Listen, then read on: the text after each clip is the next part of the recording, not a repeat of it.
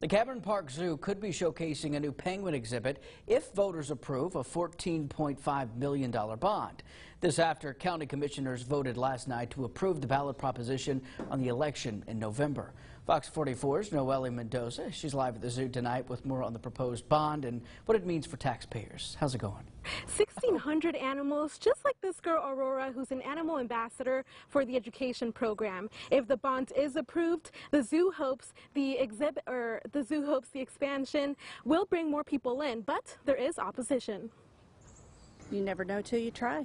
Yeah. You know, build it and they will come, so. $14.5 million to expand and renovate this 26-year-old staple in McLennan County. To expand on our education programming, our veterinary services, and add one of the coolest exhibits in the United States, the South African penguins. Black-footed penguins are currently endangered, and the zoo hopes to house them in what they call the Penguin Shores habitat.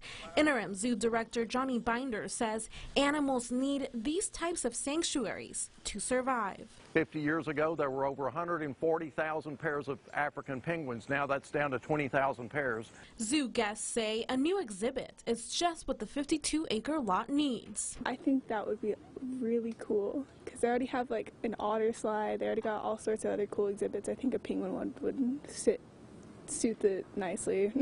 But two Facebook pages, the McLennan County residents opposed to zoo bond, and the Cameron Park Zoo wants to steal your money. Call the zoo a money pit that loses money every year. They want residents to vote no on every bond. The younger crowd that are old enough to vote probably wouldn't vote for it.